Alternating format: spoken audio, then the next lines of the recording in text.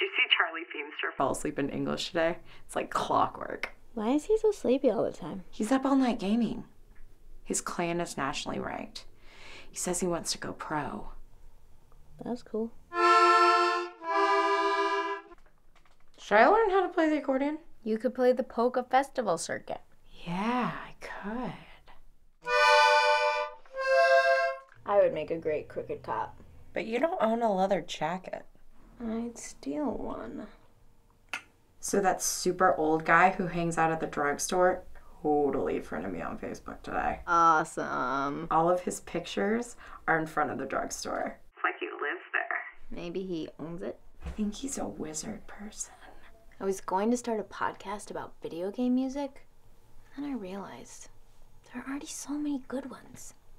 Why bother? You know, I bet if I tried, I could sleep for 3 days straight. The Yoko Go-Go's hiring. You only have to restock the fruit and the treats every couple hours. You don't need a job. What would you spend your money on? Stuff? Duh. I've been thinking about it, and I think I would be pretty good in the zombie apocalypse. Have you ever tried wearing all your clothes at once? You know, it'd be pretty funny if I filed my front 2 teeth into fangs. Or what if I had a mustache? Or what if I had my jeans spliced with a panda's? Panda person. Do you remember that day that I got really sick at your house and your mom had to take me to the hospital and I got my appendix out? We built the slip and slide that day. I only got one turn. I think it burst my appendix. That day was pretty good. You almost died. Only almost.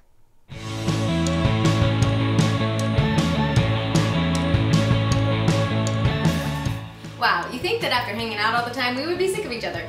We're not. What's the longest you've ever talked on the phone or hung out with a friend? Tell us in the comments below. 5 lucky people will win a Squaresville sticker. And don't forget to help us fight the robots. Thanks guys, stay square and see you next week.